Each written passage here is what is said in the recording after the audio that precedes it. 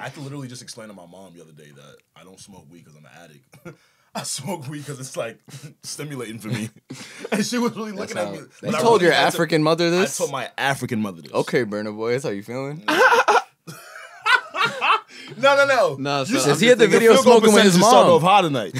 He had the video smoking with his mom, and everyone's like, if you're smoking with an African parent, yo, we gotta start normalizing this stuff, man. I mean, you right. I feel like honestly, I don't know too many people. Well, I know African women, but I don't know too many African dudes. But I do feel like African like parents are like becoming much more like progressive. Progressive is the best word. Yeah, you're going to upset your African parent. Yeah. Like if you gay, they won't like disown you anymore. You know what I'm saying? It's like different. Right. I'm about to say it's definitely seems it's like taking a lot for us to get here. If you're gay, they won't disown you. I mean, you want me to tell you what they will do to you? Let me explain it for you. When you are a baby, they will be asking you, do you want to be a doctor, engineer? Or a lawyer. Bro, how do I know what to do at 8 years old? I'm 8, bro. I don't know what I want to be. I want to go outside and play with your friends. Oh, no, that is the devil. Why will you go outside? Go and read your book. Go ahead. Okay, but how many books can I read? I got ice in my veins. Walk like a champion. I'm so cold-blooded. I fear nobody. Ain't no letting down. I won't let you down. 'Cause I got ice in my veins. I talk like a champion. I'm so cold-blooded. I fear nobody. I walk like a champion.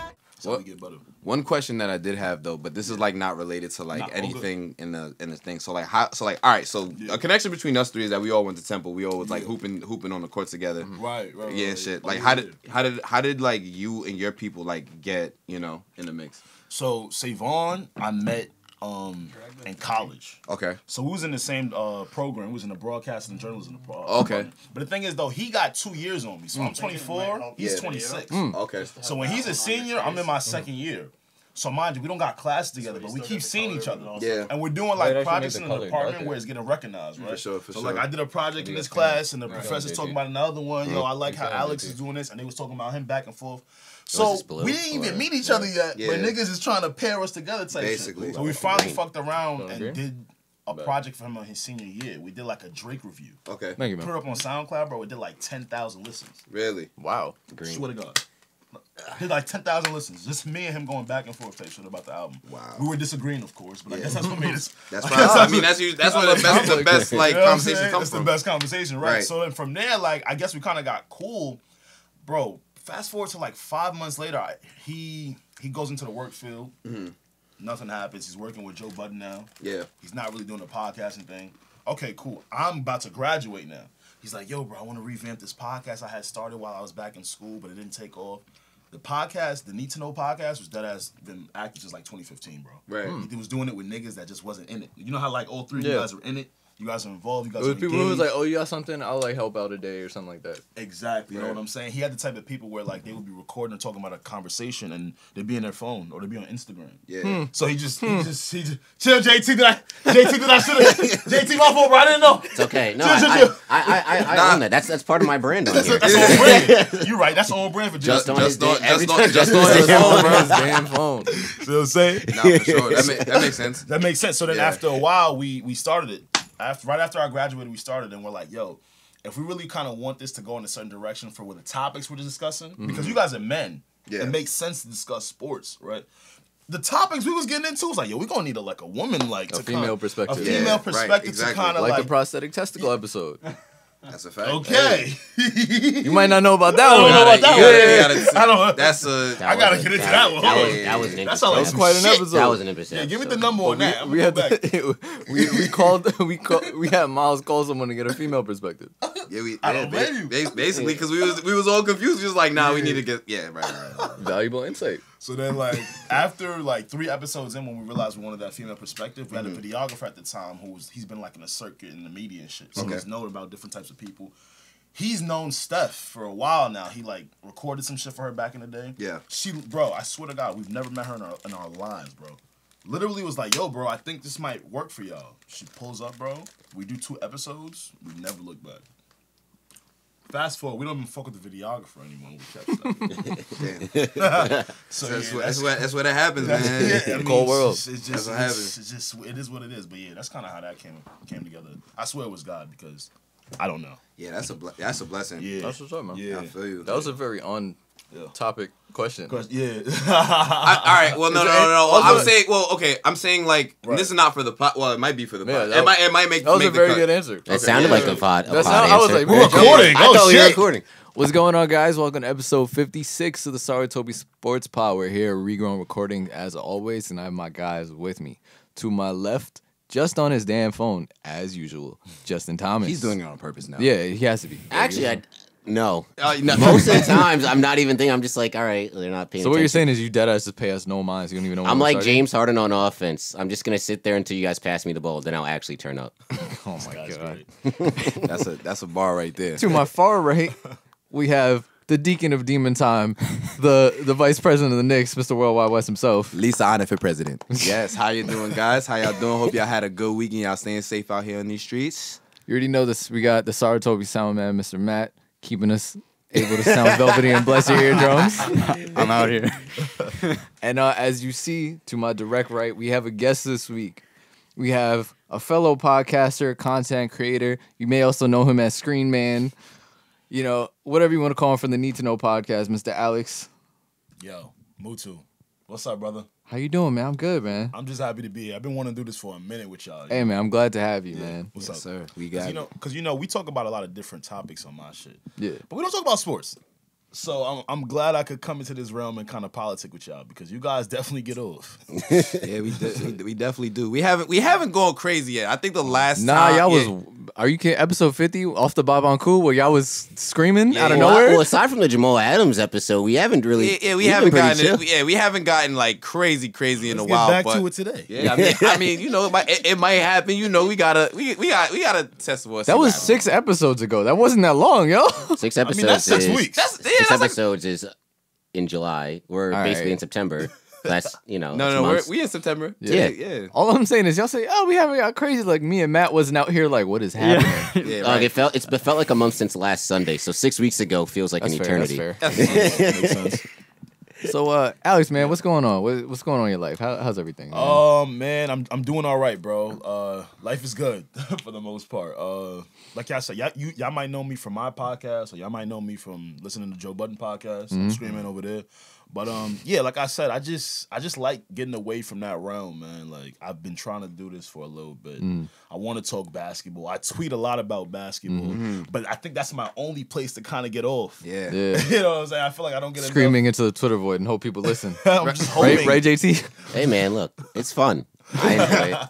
I enjoy it. You play ball, right? Yeah, I also played ball in high school. That's a fact. Up until high school, though. Then when you get to college, you realize, oh, not good enough, not tall enough. That's a fact. Man, Let's figure it the fuck that's, out. That's a fact, man. Listen, People are serious about these hoop dreams. That's a fact, bro. But I know a few rec court legends. You know what I'm saying, just in transition. I mean, listen, that didn't come from here. Yeah, believe facts. it or not. Listen, man. Shout out McGonagall. That's a fact, man. Listen, that's where I met this guy on the rec courts. You guys used to run at Temple together. We used to play against each other for and I used to long. work with you at Adidas. Yeah. And I remember you were going to Temple at the time. You were telling me, like, yo, I got boys who do an open gym along with playing volleyball. These are dudes you was playing with. Bro, some of them, yeah. ball, this is it. Literally that's playing crazy. against these guys. We played for, like, against them so much. Literally, the entire year almost. Yeah. Our freshman year. And then, like, the Yeah. last, like, month of school, it was like, yo, you want to hang out? I'm like, Yeah. okay. Right, yeah. We went from playing Yeah. against him almost every day to it's like, all right, now we running fives. Wow. It Him only and his made other sense boy. to do a podcast. The thing was, though, when we saw him, we thought he was a high schooler visiting. Just to find out this This is dude's true. older than us. Yeah. JT, the slant. Wait, you're older than us. I'm 25. All right. He was a grade above us, I and see we was what out you're here saying. like, Hey man, listen, It's like black this- don't crack. My man, he got the Benjamin Button. That's, Right, you that's remember right, the Adrian video? Rivers. The video of me doing the commentary that you saw earlier? I That's saw how that. I looked when they probably met me. Yeah, nah, that has no facial hair, nothing like that. That's good. You They got saw me that in shit shooting. in the in a last year. shooting sleeve. with the shooting sleeve. Oh man, he had a snapback. He didn't have the fitted joint though. That's true. Yeah, And no muscle too. That was Yeah, before I yeah, started yeah. working That out. was before you started. That was before you started It's working. about out. 110 35 pounds. Yeah. Oh man. All right, but enough about us. Tell us some more about the need to know. Like, what do the people need to know about the need to know? You know what I'm saying? Nah, Hey. double entendre. Don't even like ask that. me how. Double you know on Andre, I see you. I'm liking the soundboard. The soundboard. The soundboard is tough. We don't get to that later on. But go ahead. But yeah, on the Need to Know podcast, man, you know what? I think like as millennials over there, we try to like translate things into terms as to where regular people can actually give a fuck about it. Like, let me break that down, right? Like, of course, you're gonna get headlines about Kim Kardashian's, Jay-Z's, and Beyonce's, or whatever. Jamaican Adele, Lisa Anna, Chet Hanks. You know what I'm saying? Like, you're always gonna get these headlines all throughout the week in your phone, right? But I think what we try to do is we try to make it seem like, all right, where can you relate as a normal person into the situation that's been announced as a topic, right? So I think that's really what we try to do there. You know, we also have a woman's perspective with our homegirl, Steph. So we really try to make it, you know, as like a therapy session, but with a lot of jokes. Nice. But with a lot of jokes. We can relate to the jokes. Yeah. We can relate to the jokes. Hey man, if we not cutting on you, we don't really fuck with you like that. That's a fact. You know what I'm saying? Yeah. Like, if I'm not clowning on you, do I fuck with you? Yeah. Yeah. So that's the bulk of what we do over there. We started for 2018. We've been doing it for about 2 years now. Right. Hey, man. We it's been a lot of growth. So yeah. Love my guys. Shout out to Savon and Steph, by the way. Oh, big Hey, facts, man. big facts. Yeah, I mean, and it's dope having other podcasters on. I feel like because you know it's like we're in this together. You know, it's all a little community. You know, it's like we tell our people about y'all. Y'all tell y'all people about us. It's like, you know, especially minority podcasters. Yeah, I'm about to big. say that is absolutely key. 100%. You know, black minority podcasts matter. Yeah, no, it really does. I was like, let me the try sticker. to pick it. Yeah. BPM. Listen, man, listen, they making bumper stickers for anything now, you know what I'm saying? So, you know, Gets why that. not? Yeah, right. Indeed. Yeah. But I always want to kind of do things like this because, like you said, we're podcasters, and I feel like we should never stop. It doesn't matter if your podcast is on Joe Budden's network. It doesn't matter if your podcast started yesterday. Like, the more podcasts you do, the better you get, and the more, you know, crowds you reach. So I love this shit. So what's that been like working with Joe, whatnot? Like, how's that been for you? And like, what have you been learning? Oh man, I've learned a lot. You know what's funny? Like, I'll tell this story really quickly. You know how they say like manifestation, and you know Speaking women, into existence. You know, women love getting that off, right? Like, come on, The vision sis. boards and everything. You know, like, the vision boards. You got to manifest what you want, sis. Shout out to all the ladies because you know what? They're very right. My senior year in high school, right, where they're asking you for yearbook quotes. Mind you, at the time, like I'm a Joe Budden fan, right? But you know, of course, you know, Slaughterhouse Days. Yeah, Slaughterhouse Days, right? But Big like, facts. you know, we're still like young, right? So we still like Drakes and the Kendricks and the J. Coles and the Wale's. So, okay, we're laughing. No. I'm just thinking about Go ahead. the shit from Joe's live where like Drake was in the comments and he was just At like his pool party. Yeah, and there's out here like, yo, you need to reset your router. And Drake, he goes like, yo, play Pump It Up. They're gonna go crazy. Trolling him. Straight trolling him. No, he said play Tiger, Lime and a Coconut. Crowd gonna go wild. This nigga crying. Yo, Drake funny as shit for that, son. Oh my god. Yeah, but fuck, what was I talking about? I was talking about So your high yearbook. school yearbook. yearbook. Yes, thank you. So like literally, the quote I submitted was a Joe Budden quote. The quote read, "If you wasn't there for the ride, don't be there when I park." Like none of my friends got it. Even to this day, I swear to God, I don't know where I came to the conclusion with that shit. You know, fast forward 3-4 years later, and I'm literally, you know, working for this guy and helping him with his podcast. So it's been dope. And in terms of what I've learned, bro, like a lot of behind the scenes shit that they don't teach you or they don't show you. You know, so a lot of the business shit, but a lot of the things that you need as a man too to take forward with you and understand certain things, what to respond to, what not to respond to, what to look out for as a podcaster, you know, certain things that help your podcast, what you shouldn't look out for. Because, you know, sometimes as creators, a lot of the times we feel like we're pretty hard-headed, right? It's like, no, I think this is gonna work. This is my vision. This is my vision. Yeah. Oh, no, I'm hell-bent on this. Right. Fuck you. It's really good to hear somebody's input on it, especially when, you know, it seems to be working for him. So Right. I've definitely learned a lot. Being in that camp with those fellas has been good. Those are a dope group of fellas. Can't lie to you. Nice. What is there a side to Joe that we don't know, or is Joe is what you see is what you get? Like, what is I that? feel like Joe gotta be a thorough ass nigga, bro. Like, Yeah. Go ahead. No, yeah, you just literally took it out. Yeah. And, because it's easy to kind of like run with the clips of him being irate or yelling. Yeah, of course. Yeah. But I'm glad I have people with brains in this room. He's also a middle-aged black man, so I mean, it is right. You So you know what I'm saying. Facts. A lot of the times, I mean, and I can relate to this the most. I think that's why I kind of like fuck with the guy a lot. A lot of that shit is just passion, bro. Yeah. You know what I'm saying? So yes, I am feeling what I'm feeling in the moment. That doesn't mean I'm lying or I'm being deceptive, but after I'm done feeling what I'm feeling, all right, I'm good. Yeah. I want to laugh. I want to crack jokes. So I mean, shit, we had these two fucking screaming at each other. So, I mean, the passion is there. the passion is, but what you guys have done recording is dapping you up. Yeah. Later, Yeah. brother. You know what I'm saying? And I've definitely seen that a lot from him. So definitely one of the most thorough individuals I've met. He's dead ass helped us a lot. I can't lie.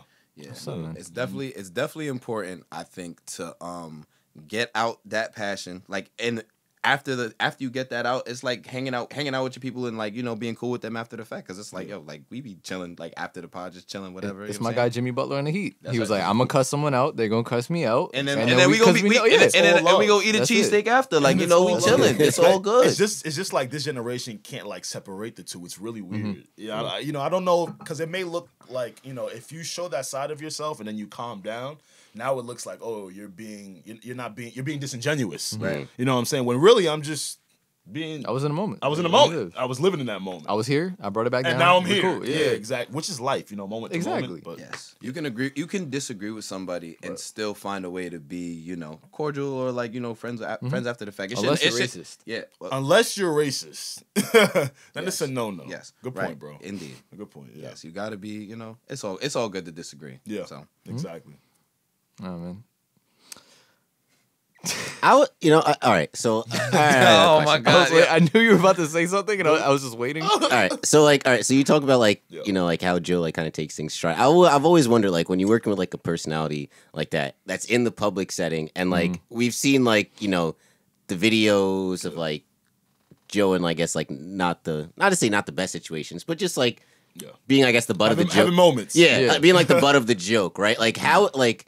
Is he someone that just like kind of laughs those things off? Like I think the only one that kind of comes to mind right now with the video of when him chasing the kids in the car. Like is he someone that just like kind of like we don't talk about it, or is he just kind of like laughs it off like like I was kind of wilding back then? Listen, from what I've been around, I've probably been with him for about a year, maybe a year and a half coming soon. Man, Joe is happy right now, guys. Like he is very, very happy. life. A lot of the things that you guys that people may think that bothers the shit out of him. Like you said, he really laughs it off. And I see it in real time. Yeah. He's in a very, very good place right now. And I think, maybe he wasn't in that types of places before. So maybe he reacted to certain things differently. Maybe, again, I'm not Joe. But I can confirm he is definitely in a good place right now. So. we love that. Yeah, love to hear it, man. We love the black boy joy. Love it. He exudes it. Hey, I heard he was cutting on you. The Instagram story. I see that shit. Oh, he was Black Lives Matter had me weak. Wait, Savon came with this shit. Yeah. So basically, I was in the kitchen. Shout out to my boy Gallo. My boy Gallo started this clothing brand. It's called like Fuge Worldwide or whatever. Yeah. Gallo from Adidas? Yes. Oh my God, you know yeah. Gallo. What the fuck am I talking about? Yeah. I mean, everybody working at Adidas and Baldwin. Jeez. Baldwin, bro. Bro, literally, if you didn't work at Adidas and Roosevelt Field, you corny, bro. You were done. That's basically what it was, right? Yeah, I did. Yeah, because Miles, you also worked at Adidas before I got there. Hey, exactly. That's what I'm saying. Like on the super low key. You know what I'm It saying? seems like a rite of passage, honestly. Yeah, right. I'm about to say it's like Hey, man, that's a fact. that story was a good time. Man. Exactly. But yeah, I was wearing one of his shorts. He just made this clothing brand or whatever. And the shorts, they come to be a little bit high. They're the Yeah, they're the length of soccer shorts nowadays. They're the soccer shorts. Okay, yeah. And we're accustomed to that with that lingo with working at Adidas, right? Right. You know the shorts that they would pair with jerseys Yeah. and those types of training Yeah. pieces. I pull up and they're above my knee, yes. Yeah. But I'm lotioned up. I don't got no scars. You know what I'm saying? Chilling. He seems to notice my knives. He starts to clown me, but it's it's good jokes.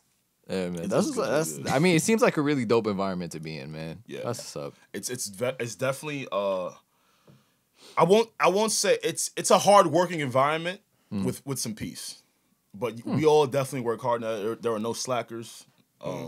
But yeah, definitely. Shout out to his manager Ian too. Ian is definitely an individual that has always made me feel comfortable. since I've been in that circle. So yeah, those guys do a good job of keeping the comfortability in that room and in that space. That's a good type of environment to be around. JT's just out here for cardio. So I mean, we don't really know what he be doing. JT, what you be out here doing? Cardio. I mean, you right? He just told me, right? Nigga say, he do cardio. I'm here to give hot takes about my Nets and my Jets, and to make jokes and make Family Guy references. You with the Nets and the Jets? Oh man, He's had a rough life.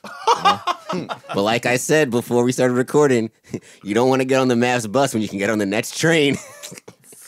I imagine you didn't even say it. I was expecting first class man with business class on the train. Business class is nice on a cellar.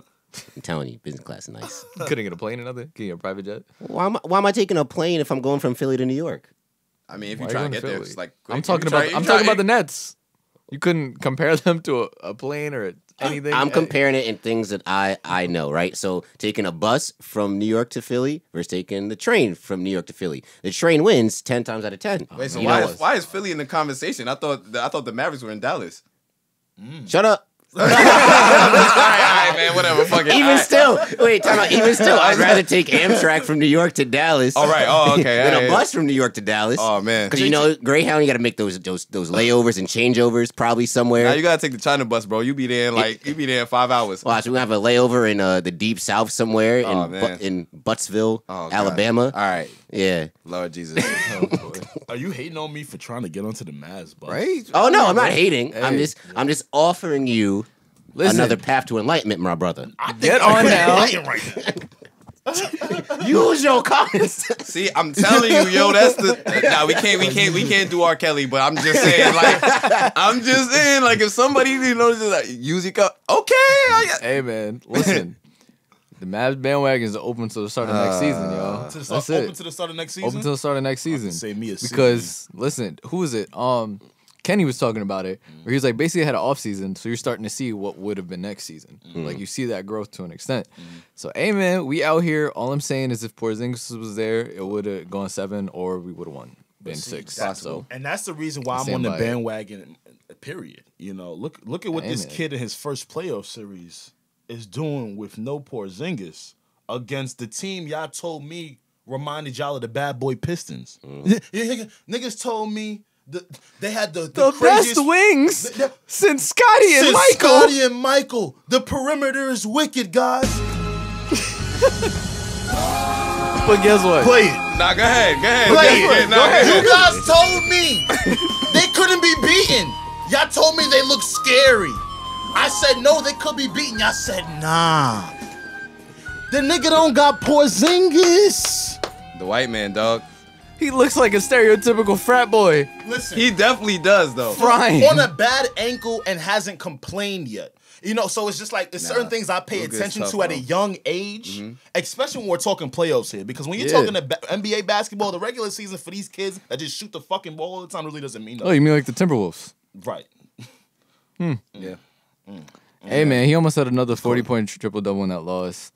And, you know, so Coach JT, man, the rest of the team was just out there for cardio. He didn't have no help. Yeah, but it's okay, because like I said, going in, this was about building experience. And my thing was, like, I had a feeling they were going to, like, it happened. Like, before the play, they're going to lose in 6, which is fine. Because to me, it just makes them hungry. Yeah. Like, I already know Porzingis is going to fry next year because you saw how upset he was missing. And also, he had the meniscus tear after game 1. He got hurt after game 1, and that's why they were like, yo, he has soreness, he has some swelling, we don't know what's going to happen. So it's like, for him to come back game 2, fry, like, you know, he's doing a thing, you know what I mean? And it's just, this is what you want from a young team. And it's nice knowing that our championship window is really, like, starting. Yeah. So we're really going to see where it goes from here. So I think that with the Mavericks, and I had said, like, way previously, like, that is, like, the dark horse team in the West. You know what I'm saying? But I think my biggest fear with them is Porzingis' health. Like, when he was in New York, this man tore his ACL or MCL. His ACL. He was out for a year. Comes back this year, and I mean, he was, you know, doing his thing, and then especially when the bubble restarted, he was killing. 30-10, baby. Exactly. But I think now a meniscus here on top of that, he's a tall, lanky dude. I mean, if he can stay healthy, I get that, but also my thing is, I really trust the Mavericks training staff. Yeah, that's they're great indeed with that shit. It's true. So my thing is just getting him, and like, you know, this is our field. So just building that lower body base. As we saw, Porzingis was mad swole this year, and I feel like he didn't have enough time to get used to his body. And that's why he was like, yo, my shot was off because I wasn't used to having all this like muscle. So when he came back to the bubble, he was slimmed down, and they were like, why'd you do that? They're like, what are you doing? He's like, no, just let me be skinny for a little bit. So, you know, it is what it is. I think now he'll have, like, we don't know what this offseason is going to be like, but he'll find a good medium, hopefully. And we'll see where it goes, man. But I'm just happy. Yeah, you already know I told y'all I want Victor Oladipo. That I feel like infuriated to be the perfect You've fit. been linked to a lot of teams. He was linked to your Knicks the other day. I saw something. Linked to all our teams. Yeah, I saw reports from the Nets too. I'm like, I was about to say everybody's fucking linked to the Knicks. They're talking about overpaying Joe Harris. They're talking about Carmelo. Van Vliet re-signing Like, y'all need to sign Fred, bro. Fred VanVleet at the Garden. Let's get it. Oh no, Fred about to go steal some money. Nah, he's gonna get overpaid. Oh yeah. You don't steal money from the Knicks. They just give it to you. They just give it to my fault. They just, you know, they leave their door unlocked. Yeah, they should just honestly sponsor this podcast because the way they've been be shelling out money to niggas, they might as well give us a mill and tell us like, hey, go be here. Do your thing. Creative content. Hey, the Knicks give us some money. I'll dig out that Latrell Spiro jersey I had when I was like 5. So. That shit still probably fit you. All right, see, we're not doing that, Miles. My son probably pull up like this shit all stretched out. This shit got the New York on its fucking shoulder. Oh man, nah, no doubt, man. Nah, but yo, just seeing like how good Luka is, and like just seeing like him, Porzingis, and like just other dudes in the bubble killing. Like also Dame. It's getting me really excited for next season in the West. We're gonna see the Trailblazers gonna be good. I think you're gonna see the Warriors come back, see how they react to like having the second pick on top of all of that. You know what I'm saying? Yeah. So. Well, hold on now. You said the Trailblazers. Now, while I don't think it'll happen, there are the rumors that they might, you know.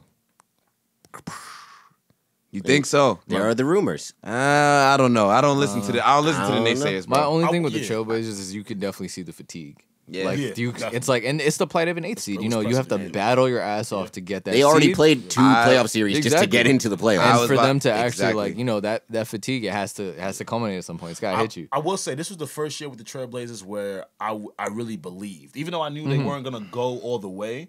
This is one of those years I could confidently say, you know what, I believe. Nurkic came back.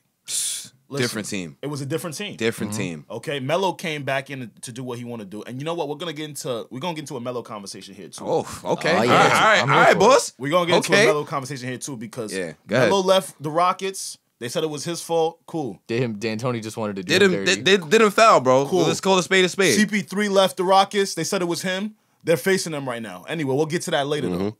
Yeah. We'll just get to that later. My thing with the Trailblazers though is I didn't want to believe in CJ. And then he got a back ailment and showed me that he can still do that. Okay? He needs to be an all-star.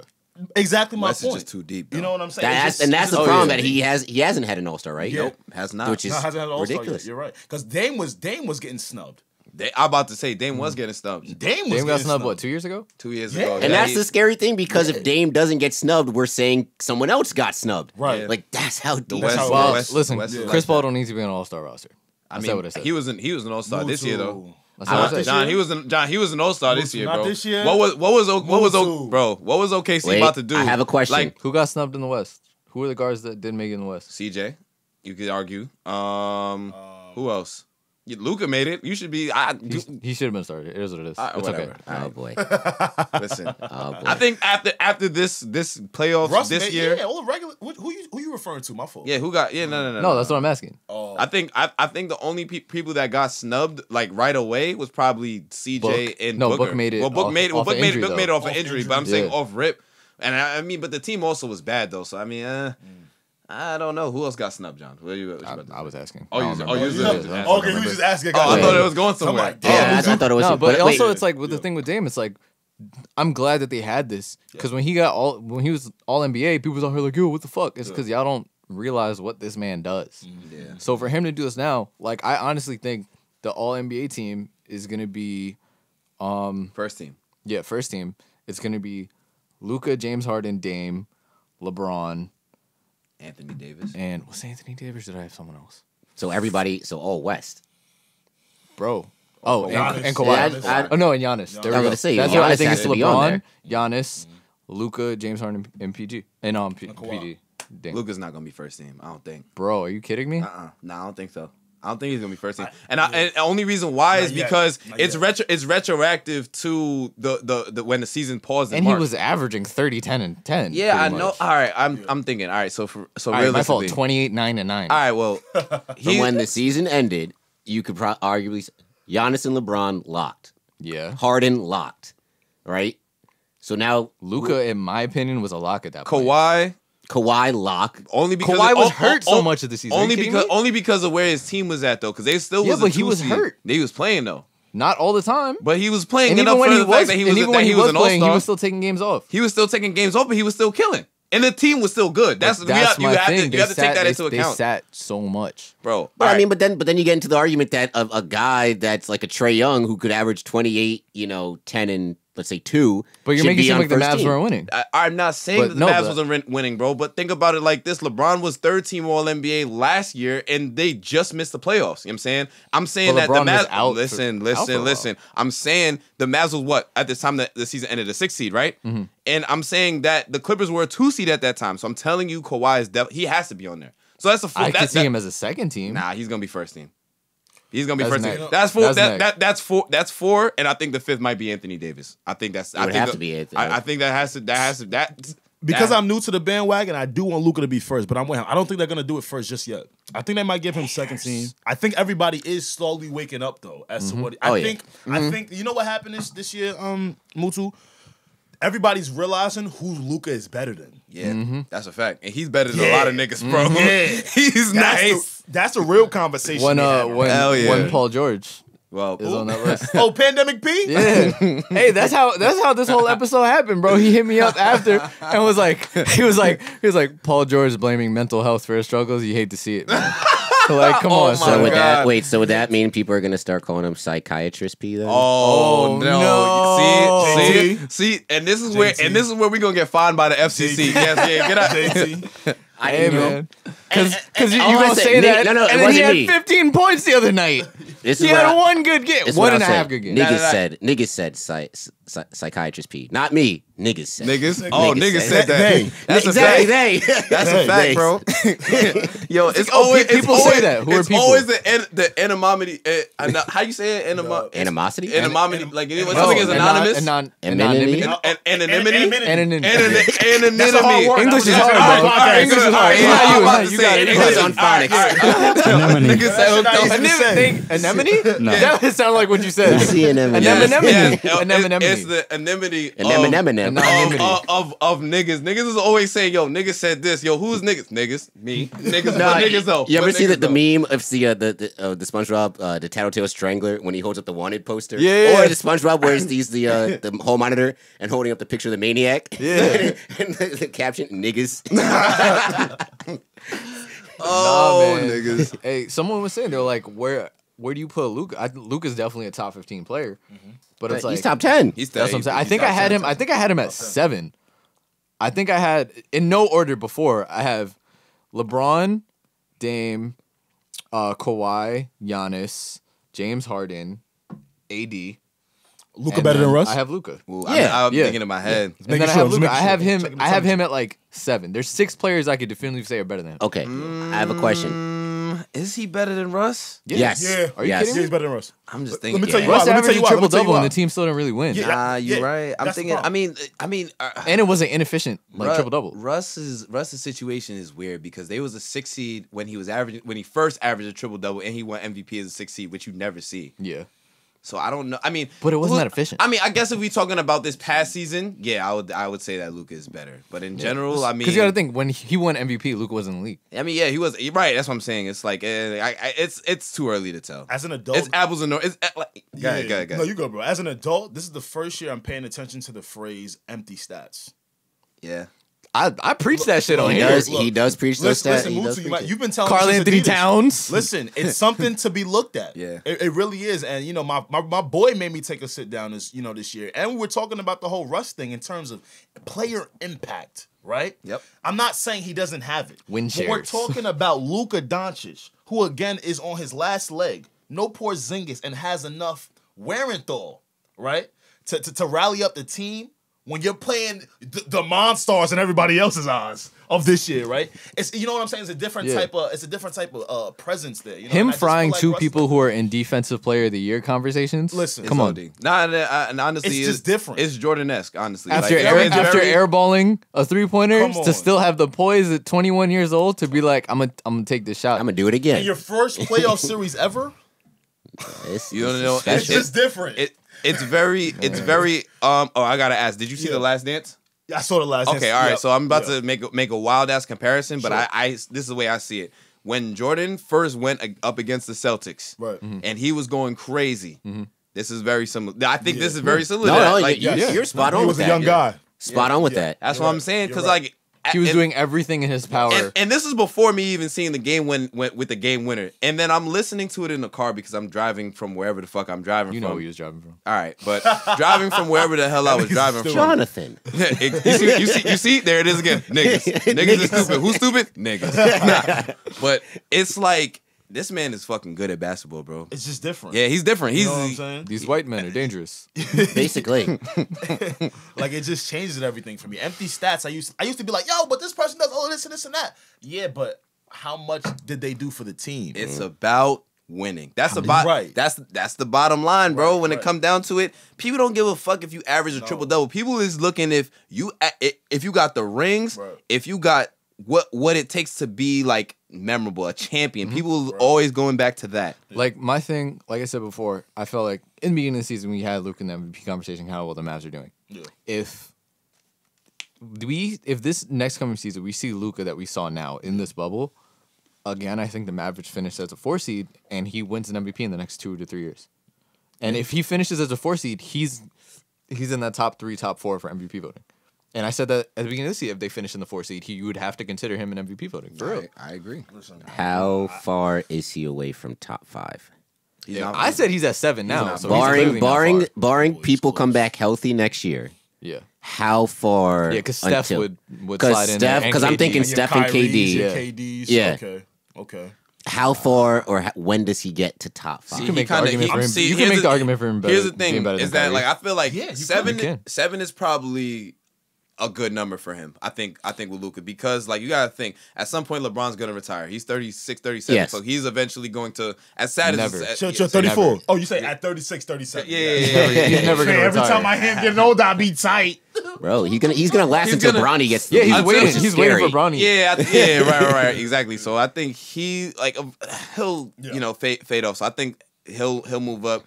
KD's getting older. I think Everyone's getting KD is older. probably KD the will probably one that, go back into the top 5. Steph probably will go into the top 5. Kawhi, he may end up being better. I don't know. It just depends on And guess then you who's still winning. It also have depends on how Harden. much he You plays. still got in James Harden. That's still got another. Harden up there, too. That's another. with the interesting- Rockets, who's still never gonna win nothing. but he's Zach still a top. Battaglia. But he's still a top Oh 5 yeah, player. for sure.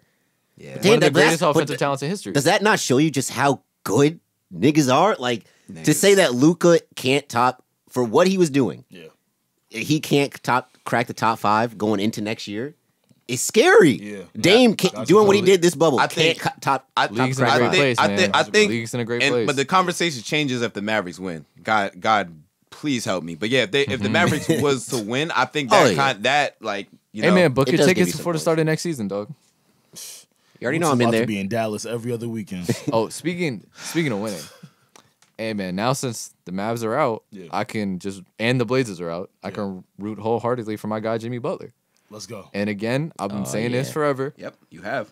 Best matchup. This That's is the your dark horse team. now. Yep. That's the dark horse team, man. Love to see it. I have a Jimmy was question.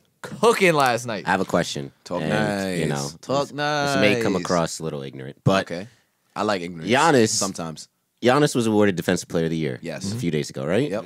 Oh shit. Why is it that the Defensive Player of the Year let this man cook his team down the stretch, possession after possession, and did not switch? Then in an interview was asked, did you ever think about switching on to Jimmy? And he asked, why would you ask that question? Excuse me, sir. You are 6'9", 6'10", 6'11". Let's say 6'11". with arms that stretch for till next week. Let's say 7'5" wingspan. Arguably one of the most athletic specimens in the league. That was a Stephen A. analogy. I like that. Thank you. Like And you mean to tell me that you didn't think about switching on defense? Not once? Yeah. You couldn't tell Mike, yo, Budenholzer, like, you just saw I got this award. Let me lock this guy up. Budenholzer shouldn't have had to tell him that, though. But hey, man, that's a whole different No, I'm saying Giannis should be the one telling Boot, like, yo, fuck the matchups. Kind of like how Kawhi should have done that with Doc when Luka hit the game winner. Mid coach. So, you know what? The thing with Giannis, I think he's a really, really, really good player. I don't think he's the best leader. I don't think he had that killer in him. I don't think. I think he has dog in him. I think he has dog. I don't think he had that killer in him. You don't think he has lead killer, dog in you're him? saying. Okay, so he could be a dog. But the he'll thing scrap. with being a really good player is when you're a really good player, right? You always just want to do what everybody tells you really, really well. You don't go into the thinking of, oh, I need to do this because this got mimicked, this got changed, this got altered. I have to alter. I have to adapt for what just happened. I just Russell have Westbrook to getting score triple points a doubles lot. is still I just not have to winning. what'd you say? Is Russell Westbrook getting triple doubles is still not winning? Exactly. But I mean, see, that's the thing though, is that Russ, you can see, like, all right, but if we talking about who has that killer instinct, Russ got it. Russ will take that shot with confidence. Russ got that shit. He might break the shit He'll out of break it, but at least he'll take it. At least he's not Ben Simmons. Yeah. Hey man, that's another thing. Let's Jimmy stay on the Heat. Jimmy was out here. Jimmy was out here. I didn't even realize how bad of a season from 3-point he was having. Right.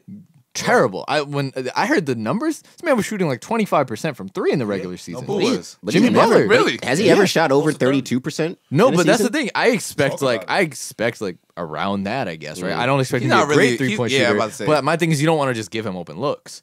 But Yeah. in the bubble, like in the past couple games, he's been like he's out here like, yo, I'm raising my level of play.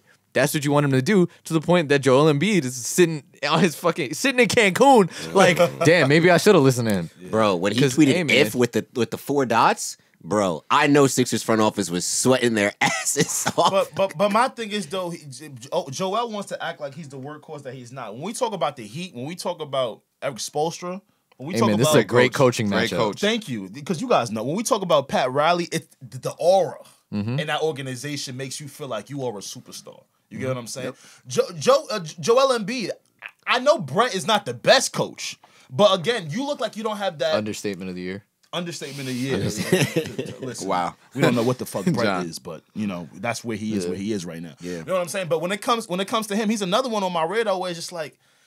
You kind of want to do it for yourself, bro. I'm not seeing the killer in you, and you're trying to compare yourself to a Jimmy, or if I had Jimmy, it'd be different. Dude, you're 7 feet. Jimmy, You couldn't win me a killer, man. game. Jimmy and Dragic You had couldn't win me 50 a points One combined game? in the half. You know what, King? You couldn't get me one Nah, but game? it's hard when You you're a couldn't big win me a man game. in a non-big man's league, though. I get what you're saying. But All a right, I game get in the that, but at the playoffs, same you time, get that dominant. think about all the teams Come on. that have big men Come on. that are doing great. And the thing is, Joel can stretch. bro. Joel can stretch. He can stretch, but still, at the end of the day, you got to rely on somebody else to get the Enes ball. It's Kanter and Daniel Tice, and this man, those were the stepping up. centers he was going up against in that Right, series, right? right. Stepping up. Then he was out here taking contested fadeaways while being guarded by Marcus Smart and Kemba Walker. Thank you. 6'1" Kemba Walker and Tim's. Bro, Come on, man. And when it He's come to doing that, bro, fadeaways on the Kemba. Tim. you gotta have Not the others. not the others. Nah, when you got Daniel Theis and fucking Enes Kanter guarding you, bro, you gotta average 50. Yeah, exactly. You gotta average 50 points in the paint. That's just in the paint. Bro. Hey man, speaking of paint, that's what the fucking Heat did to the best defense in the NBA. Talk about it. Scored majority of their points in the paint. Talk about made it. them look average. Talk Why? about it. Eric Spoelstra, man. Mike Budenholzer is a great coach. Yeah, I still sure. think Eric Spoelstra is better. I love this. And they're talking about, they're like, literally, it felt like every dead ball, it was just constant subs because Yes. they have the pieces to mix everything up. And it's great, man. And even so, like, It I was really on some surprised football rotation Jimmy shit. did facts. I was surprised Jimmy do so well because, like, parts of the game, and I was listening to it because I was driving, and it's like, you saw where Jimmy was getting trapped and he had turnovers, stuff like that. But the thing, and this is what makes great players great, they're not getting discouraged. Like shooters shoot. And he was out here, he's like, I got to turn over, whatever. I'm going to make it up on defense, and I'm going to go, and I'm going to just drive it down, get a foul, score, dunk on somebody. Like, he was out here. And Goran Dragic was frying, bro. Like, the two of them, deadass had 50 points combined in, like, the third quarter. And the Bucks, my fault, JT. I know you want to say something. Oh, no, you got it. I can see it. The Bucks don't play as a team. All right? Let's talk about Chris Middleton real quick. Oh man. Chrissy Chris. Who? Who? Nah, don't do that. Nah, don't do that. Nah, it's fucked up because I had him in my fantasy. You're not talking about you're not talking about All-Star Chris Middleton. We're talking about Tien. Tien? Oh, nah, he not a waste man like that. Who? Oh, Talking about Tien? Oh no, not Middleton. Tien, bro. Yamcha, Krillin. Which one you want? Nah. He's a second tier Saiyan. Let's put it like that. He's Raditz. Fuck out of here. Middleton that was giving me Raditz. Wasn't he the one trying to follow Malcolm Brogdon with the 90-50-40? The 50-40-90? 50-40-90? Wasn't he? Yeah, he was like a few shots off. Yeah, in the bubble, right? Yeah. Meaning, okay, we gave you this amount of money, Chris, because we believe that you could be side by side with Giannis, and when it's time to win, you're gonna step up. Look at the Miami Heat bench. It's Motu just said it. It's a bunch of other niggas. They just keep swapping in and out. That Kendrick know the Nunn's offense. playing great again. They all know the offense. Indeed. They're very disciplined. Yep. What's the problem with the Bucks? Where Giannis is scoring 3 points and Chris Middleton can't even help that out. Hey, Giannis, this was. Hey, I'm gonna tell you. I'm gonna tell you the stats right now. Wicked. One thing we preach it. Bam matches the best with Giannis. Giannis had 18, 10, and 9. Underwhelming. That's your MVP, in dog. how many minutes? In 36 minutes. That's your MVP. Chris Middleton had 28, 6, and 5 with 2 steals. Brooke Lopez had 24. And then Kyle Korver had 11. Well, no one else touched double digits. 28 points for Middleton, right? And you think Yeah. on the surface, And that's great. Yeah. Yes. He had 21 at halftime. There you go. See? So 7 my points point. in. There you go. 7 Okay, points but second half. at the same, all right, doesn't 7 play points in this. So you're telling me that with people rebounding like Giannis, like Brooke Lopez had 1 rebound. That's his Bam game. Adebayo That's been Brooks' No, but listen, but my Yeah, thing- I'm about to No, say, but at the same right. time, they were talking about how Milwaukee Brooke has been different. They're like, he actually plays defense now, He has shit been. like that. Bam Adebayo had 17 rebounds. Bam played better defense than Brook. 12, 17, 6, and 2. Point of having bigs if you're not gonna use them. Niggas got to board up. Hey, so but this is kind of like what I was gonna say a little bit earlier, right? Talk nice. Mike Budenholzer may be going into that realm of he's a great regular season coach, but is not a good playoff coach because playoffs is all about adjustments, right? And Like Doc Rivers? yeah, so like a big thing I'm seeing with a lot of Bucks fans that John I follow. is officially the Yeah, shadiest nigga You alive are in a the shady sport guy. world. John on some shit today. It's more shady than a park. Jeez. Today, oh my God, son. Spicy. Shadow clone jutsu over here, man. Spicy God with the damn. biscuit. But I mean, you see it in the best coaches in the playoffs are the ones that make adjustments, right? And Budenholzer seems to be just working along like regular season, He was a right? step behind Spoelstra. Where it's like, why are you taking Giannis out and Middleton out and your best players out? These guys should be averaging. Playoff time is different. Your starters should be averaging around 40 minutes a game. Does not matter. They should be conditioned, especially in the bubble. Doesn't Giannis should be out there at the least 40 minutes a game. Yep. They all had 5 months off. Him playing 35 minutes a game in game 1 or 36 minutes a game, a game, it is only one game, but 36 minutes is not good because you're seeing that your team is not as deep as you think it is. If Wes Matthews isn't hitting shots, if Pat Connaughton, pride of Notre Dame baseball, isn't hitting shots, Dante DiVincenzo, I don't know what he gives you. White Dante. You know, He's their Alex but Caruso. also Eric He's gonna Bledsoe- scrap. It's not gonna show up on And the Eric box score. Bledsoe's not playing. He didn't play yet. Bro, I forgot Eric He's Bledsoe is on that team. No, he played. Nah, he's been playing, but he just recently got hurt, which is Yeah. like another thing. I'm just out here like I'm literally I literally forgot he's on that team because I'm just out here like, oh yeah, George Hill's starting the point guard. Right. Yeah. But see, that's why I fuck with Jimmy. Everybody fuck with Jimmy. Because in How that can late you? game situation scenario, even if he's not scoring, he's going to effectively affect his team in a good position. Did you the two things of did you hear what he said? Did you hear what he said? Why because like now playoffs you could bring your family second round of playoffs. Right. Did you hear what he said? oh, you ain't bringing He nobody. was like, 'cause it's a business trip. he was like, I understand if y'all want to bring your family to school. He's like, but for me, it's just a business trip. He's like, we've been out here this long without family. Gangsta. What's a couple months more? But his That's mentality. fire, bro. There you go. There you go. He knows the soundboard better than me. I'm about to say, I don't ever think I've even heard Justin touch a button. Just be like, it's like an old person trying to like operate a key. Speaking of old people, real quick. All right, just really quick sidebar. So my grandmother, she's the dean of Adelphi University, whatever. She's been doing that for mad long. She just retired yesterday. Thank fucking God. Oh, so you don't have to do the online stuff anymore? Yes, I'm so fucking happy because every 5 minutes I be in my room doing whatever I'm doing. Miles, can you help me print this? Grandma, Control P, press the button every time. And you know what she had the nerve to say to me yesterday? She was just like, "Yeah, I'm retired, so now you can teach me how to use my new computer." New computer. Why are you getting a new computer? Gotta stay stimulated, Miles. Anyways, Gotta stay stimulated. I was that was my hot moment of the day. 'Cause that shit blew mine. Oh God. The second thing Jimmy said was he was like in the end I told the guys, he was like, listen, I'm probably not gonna pass the ball, I'm gonna just keep shooting. And he was like, after I hit a couple shots, they were like, hey man, do what you gotta do. Nah. And that's the type of environment you want to be in, really, and that's the type of leader you want. That's what I'm saying. I don't know if it's I respect that because I'm an only child. But like I don't need everybody coming tagging along with me, everything for a support system. Again, I know everybody's a bit different. But for me, bro, this is a business trip. I feel like I want to relax when I know we are done here. Mm-hmm. When this shit is in completion and I am in off-season mode, hello, ma. Hello, girlfriend. Mm-hmm. I completely feel that because I feel like, yo, you've been so locked into the bubble, like an AAU system, right? Yeah. For the last couple of weeks now, and now you want to incorporate a wife, maybe a son. I'm not saying you shouldn't do it. It's good for the all soul. I'm saying is Giannis got fried in front of his kid. So. In front of his youth. I'm talking front row with the baby sucking in his mouth. Bro, low-key, Jimmy got like an and one or something and like started staring at the crowd. And I was sitting here, I was like, I'm in my head, he was just staring at Giannis' son. Like, I doubt that's what happened, but like in my head, that made it so much better. Like that nigga he was like, yeah, I'm frying your daddy. Yeah. That's wild, bro. I'm your daddy now. Oh, nah. That's some Jimmy shit. That is some Jimmy shit. For him to stare down a baby, bro. But he got that killer instinct, bro. That's the difference between and it's just something that is just so uncommon in today's NBA. Somebody is just like, yo, I'm gonna take over the game. Like the Kobe MJ kind of mindset. Like, I'm not trying to stir the pot or nothing here, but LeBron is not even necessarily known for having that, even though, like, you know, playoff Bron is different. Yeah. He's a distributor, but yes, he's indeed. Yep. But all I'm saying is this. Giannis got to step the fuck up. We know what the fuck he's capable of doing on the floor. You the defensive player of the year. You got to shut down whoever you need to shut down. You know what I'm saying? And granted, the Heat rotations is really fucking good. And Spoelstra is a great fuck. You like that? See, I got it. Yeah, Spoelstra, you got it right this time. There it is.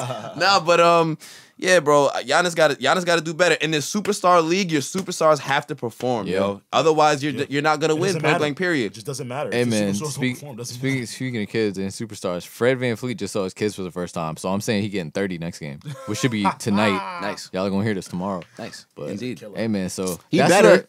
Yeah, they need. Goddamn Fred VanVleet messing up some of my parlays and shit. Good. Damn. Yeah, that's a fact. That's a fact, man. Listen, I actually had a parlay that hit big. That's why John got your money. Shit, I even paid Matt his shit in advance. You know what I'm saying? You was feeling good. I was like, my shit hit. I said, all right, bet I could, you know. Since you feeling generous, you know, help me out a little bit. Listen, man, I was out here throwing niggas money behind the back. You know what I'm saying? Like, yeah, this shit was But anyways, I'm about to say, bro, yeah, the Raptors, dog. Yeah, they went outside first game. There's some conversations to be had about them. Yeah, there's a few. Bro, did you see the video? the meme was like Pascal Siakam's only move, and there's the video of the gorilla spinning in the zoo pit in the pool. Not doing that. No. And then I thought about it. I'm like, damn, if this nigga's not taking an open 3-pointer from the corner, that's literally his only move. That's Giannis' shit too. If you force him left, he spins back right every time in the paint. He has that in the Euro. Yeah. Once you figure out how to guard that with drawing a charge. Or just make them stay or just left. clogging the paint like they do. Exactly. You know? Now you got a bad build shot. a wall. Yeah. I don't know why I censored myself, but yeah. I'm kind of disappointed in Siakam. Now I will say that. I mean, game one shit though. Yeah, game one shit. Yeah. I mean, even Bubble shit though. Oh, okay. You know, he has Bubble wise. He has not been. Even in the net series, he only had one good game. Exactly. If we want you guys to really be scary as the contender champions, like you've got to play like it specifically. You know, you are the guy here in late game scenario situations. Are they just supposed to go to VanVleet? Hey man, Fred got that in him.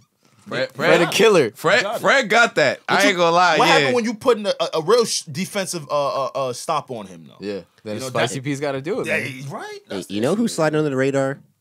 Not getting as much slander as he should. Kyle Lowry has looked very mid. I mean, who? Kyle Lowry, the pride of Kyle Lowry, the pride of Villanova basketball, Philly, the pride of North Philly. You know, the net series. He wasn't spectacular. I think the highest he scored was like 14 in a game. He wasn't spectacular. So some regular Kyle Lowry stats that people still give him mad credit for. Right. We were big up in Kyle because he had that 33-point performance against the Lakers. Yeah. Right? All I'm saying is y'all need to pay me for the takes I say on this show at this point, dog. Hey man. At this point. Continue. But I'm just saying, like, and he was selling the first quarter of that game one, he was selling. Like 3 turnovers, tried to draw fouls, flopping all over the So place. what you're saying is complaining. playoff Kyle Lowry. So is playoff back. Kyle Lowry, yes. Yeah, you know. back. But I'm just Back and better. I don't know. I trust Nick Nurse. He's given me no reason to distrust Nick. Yeah. to Yeah, him. I don't think it's Nick. So Listen, he's gonna give them a game plan. If niggas don't want to hit shots and play defense, that's on them. Whatever happens with the Raptors, they already overachieved by going this far and doing this much, did. in my opinion. And being so they can get swept, and they already did more than what we ever expected out I of thought them they were gonna be a Yeah? 6 seed coming in this year. literally. That's You why gonna let them go that easy, If bro? I don't want them to get swept because I don't think the Celtics are that good. Yeah, I don't want them to get swept. I'm Now, just John.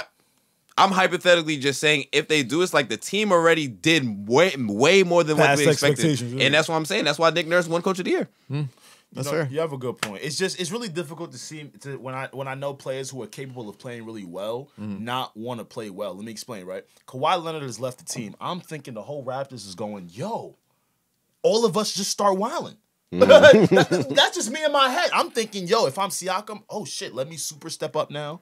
Kyle Lowry, I've been the rock on this team. Let me show why I'm that vet. Fred VanVleet, let me bring it every single night. And then the bench, let's all click. Let's all do it because there's not, quote unquote, that one guy who we're looking at. Like, yeah, we're assuming your Fred VanVleets and your Siakams, but this is the time where we should just be showing y'all as a team we can do it because they have players who are capable. So you know? Hey man, in my opinion, Kyle Lowry stepping up is defensive Dragic. So the difference between, and I will say the Heat and the Raptors, they both have two things in common, is that they're both really good defensive teams and they have really good coaches, and three things actually, and they don't have like one real like. Well, Jimmy's a He's not a superstar. He's not a star. Jimmy's not a superstar. Both teams don't have superstars. not his fault. Just saying, Right. He was in better situations. But the thing is that the Heat have somebody who can step up in those situations, and that is what Jimmy does. The Raptors don't really have that one person who they can go to, like, you know. It was the issue the Celtics had before. Right. But now the Celtics is kind of by committee too, but also like, all right, well, it's gonna be either If we really need a bucket, give the ball to Kemba. Jason Tatum. I don't know. Nah, I got Tatum. Jason Tatum. Listen, I And go he's gonna say Tatum. Jaylen Brown. No. Are you Wait, not? Jaylen Brown? Oh. Hell no. If I need a bucket? Oh, if you no. need a If I need a bucket, no. Tatum, then Kemba. Tatum. You know, Tatum, yeah. but Anyways. that team, and the team works well even without because Tatum only scored like 1 point, 1 basket in that first quarter, and they went into the second quarter up like 15. Yep. That's Like- what I say. Well, yeah, the Rockets came out real sad. But again, like the Celtics, they're a good team. I still do not see them beating any of the actual contending teams, in my Talk opinion. about it. Let's talk. They're just. I feel like they just need like a. If Enes Kanter was something defensively, something, even just effort. Wow. He's just a big body out there, as you like to say, just out there for cardio on defense. True. Well, I can't really say he's just out there for cardio because he racks up boards. Like he racks up boards like nobody's But business. he's no more of an offensive rebounder. The interesting thing about that game one is that Enes Kanter was losing minutes to Robert Williams. Yeah. Who? Robert Williams, Meek Mill. SEC Defensive Player of the Year, 2 straight years in a row. Come on, JT. From Run Texas the A&M. stats down. Come on. I only know CBS Sports. I only Come know on, this. CBS. I only know this because my brother's a big time Celtics fan. Got you. He loves Nasty. Robert Williams, You're but nasty. he Very was giving nasty. them really, really good minutes in game one, and was providing that offense. And not to say that he has, a bag in the post, but is just a way better player in the pick and roll. Can dive to the basket, can finish. His I don't think it's that athleticism. harder to be better than Enes Kanter, but I understand. Oh, no, what it's you're not, saying. but that's what I'm saying. It's I'm gonna like- give this man his credit. Yeah, like I think that was a big difference in the game too. So it'll be interesting to see if Enes loses some more minutes to Robert. But I would say the best player on the Raptors right now is probably Serge Ibaka. Crazy enough. He's been killing off the bench. He's been killing. But I mean, it's really been like that for like the past 3 games. Before that, he was kind of like He was very stagnant. Yeah, he was kind of waste manish, but a little bit. But he's killing now. So I guess So that's the thing. It's just like you What have you gotta. done for me lately? This is what I feel like. Game 2, even if they lose, is you're gonna see if the Raptors are really gonna play or if they're packing it in. Because if they lose a close one, but they're playing their ass off and like it's an even box score, then you're like, all right, we still have somewhat of a series. If they pack it in, like I felt like the first game, that's what they were doing. Like I felt like they was out here like fuck. Once Siakam got that 3rd foul, I think in the first quarter, it was like the first or early in the second. I was like, all right, they're not doing anything this game. Hey man, but Fred VanVleet saw his kids, so Well, now he saw his kids. Yeah, So it's that's just what I'm crazy. saying. So for Game everybody. 2. Wouldn't Shit. you guys say that the teams are pretty evenly matched though? These two teams. the Celtics and the Raptors. I think the Celtics have I think the Celtics have better scoring options. Celtics are better offensively, but the Raptors get you defensively. The most even thing I think about the teams is I think the coaching matchup. So I think it's like you got two very good coaches going against each other in Brad Stevens and Nick Nurse, but at the same time, they kind of like what John said. I was giving Brad Stevens credit. Crazy. Yeah. Shut up. But not. Listen, I mean, I think personally, like the coaches outside of the teams with wild superstars, Frank Vogel and Doc Rivers, like I think the coaching in the playoffs is very elite. You know what I'm saying? Yeah. And I'm very excited to see these games. I'm sorry to kind of like take away from like the Celtics and Raptors, but like, yo, we got 2 Game 7s. It's about first round is almost done. Almost though. Hey man, the biggest rivalry in the NBA right now: Donovan Mitchell and Jamal Murray. Bro, Jamal is different right now. Yo, they're both different. They're both different. Son, it's really the Murray and Mitchell show, bro. It's Jamal's percentages that's killing me right now. He shot 70% in a 50-point game. That's ridiculous. Crazy. 9 of 12 from 3. 9 of 12. That's ridiculous. And then showing up in the 4th. Yes. You telling me this man shot 75% from the free throw line? You know, from the 3-point line. Like, not even Steph Curry is doing that. It's bad when like he gets the ball and you're like, oh, no matter what he throws up, you know it's going in. Who's more important to the Nuggets, Jamal Murray or Jokic? Jokic. It's still Jokic. Is it? Damn, I was hoping one of y'all would have disagreed. Is it? I'm gonna let me disagree then. Let me disagree. Let's play devil's advocate. Let me be devil advocate real quick. Okay. Because I feel like Jokic is gonna take you there, right? Like we're gonna get to the playoffs. We're gonna win a good amount of games during the regular season, right? I'm gonna tell you why I feel like Jamal's the key now. We've seen a couple playoff series out of Jokic, right?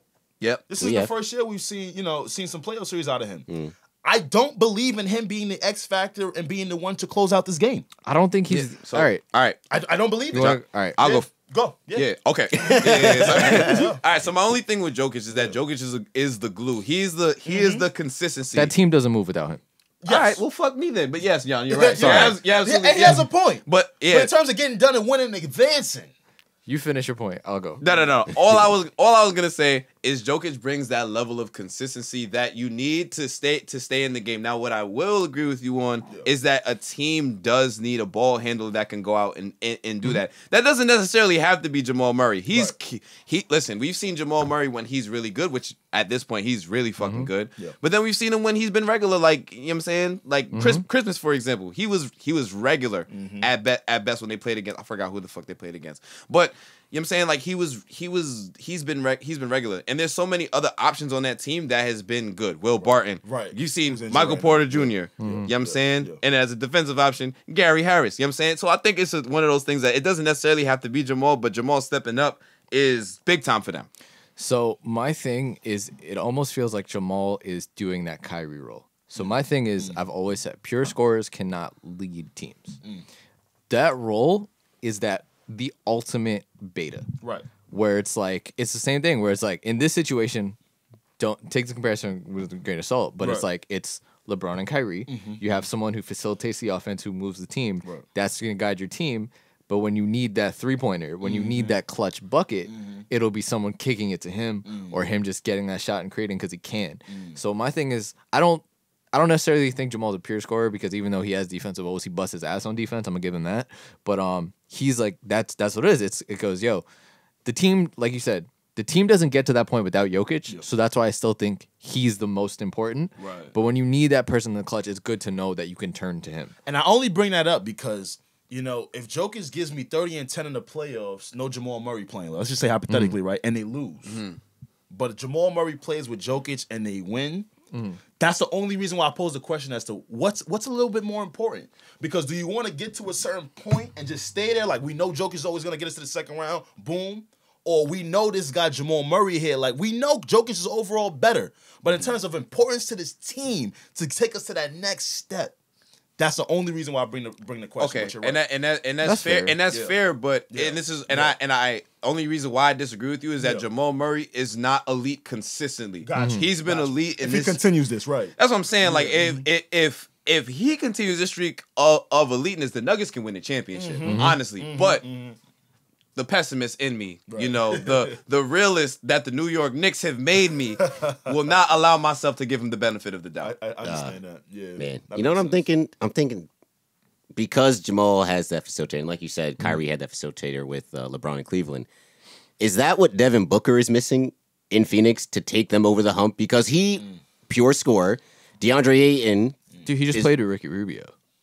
I mean, yeah. Is it enough? Is it enough? Is Joe? that enough? If you're asking for a facilitator with a scorer, like He has a point, but is that type of guard enough? I don't think the Suns I don't think it's just a facilitator. I think the Suns need a whole fucking lot. Because I look at Devin Book, he's a 2. When I see him play, it looks like he always has the ball in his hand. Because like they wanted to make him that. Exactly. Yep. Because exactly. they couldn't find a fucking point guard. But he also played with past first point guards. He played with Elfrid Payton. He's played with past first point guards. I don't think it's just facilitator. I think the Suns just need a lot more. Indeed. All right. It's fair enough. All right, so I know we're almost running out of time. We got but, one more series. Hey man, you want to talk about Melo? We got to talk about Melo. Let's get this. Let's do Melo appreciation. Where's your clapping? I love this. I love that. I'm stealing that. Gonna use it on the beat. I make beats too. Anyway, we need to Imagine you about to hear some shit, and then And then the beat drops. Good you're lord. just like, Oh, you put an 808 on that hoe, that shit gonna go. hell yeah. Put an 808 on that thing is gonna sing. Let me tell you. Let's have a Melo conversation, man. Real love talk. Melo. Let's I start love here. Melo. Because I don't want to talk about the things you already know and people have already discussed, Yep. right? Let's spice up the combo. Okay. How long y'all think Melo got in the league left? At this rate. And If he stays where he's at, he could play 3 more years. he could play 3 more Yeah, I years. got 2 or 3. Bro, he's still really fucking good at basketball, son. And if he continues the streak, people are gonna want him on his team because now he's rewriting the narrative on him. We got to stop falling in the hype as sport fans. I almost fell into that hype when they tried to tell me that Carmelo Anthony couldn't play basketball anymore. I thought you was about to. I Yo, thought I this thought you were was about to going tell me to I was I dead thought- wrong. yeah, That Melo might be out of the league. Direction. Come on, I'm a Potter. We was going. Nigga, that's what I'm saying. You gotta be like, wait, okay. Let's bring it back in. Y'all ever see Training Day with Denzel? He's just like, Woo!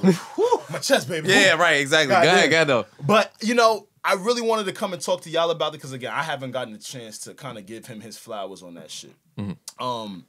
Why do you think, and I think the way the NBA game is molded kind of mimics the way fans think. Let me explain, right? When you have a favorite team, right, and you're like, damn, bro, we know there's players on here that are not getting enough time, not getting enough minutes. Why am I not seeing them enough?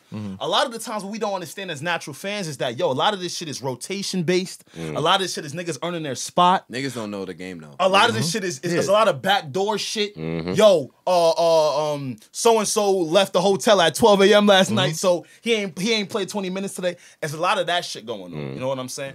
But as a fan, it's important to pay attention to what somebody could still do. Indeed. Okay? And I'm thankful that the Lord Almighty didn't take my full mind and made me think that Carmelo Anthony couldn't ball no more, because I think the Trailblazers are like a piece away from winning the chip. I don't even think they're a piece away. When they're healthy. When they're healthy. Yeah, I'm sorry, when they are, and you know what? I say a piece because I don't fully believe in their bench depth. I want one more. I want one more. If you know if you what? give him a I Lou want Will, one more. if you give him a Lou Will, Not even a Lou Will. You just need a good glue guy. Like, know? because you already, because I Give me a think Jerry and Grant. Yeah, I would love Jerry and Grant. Give me a Grant. I need him Any of them. yeah. because Melo Jeremy's can tough. still give you Jeremy's- 23 a game. I think, honestly, the Blazers team on paper is championship ready. I The think Blazers are the Yankees.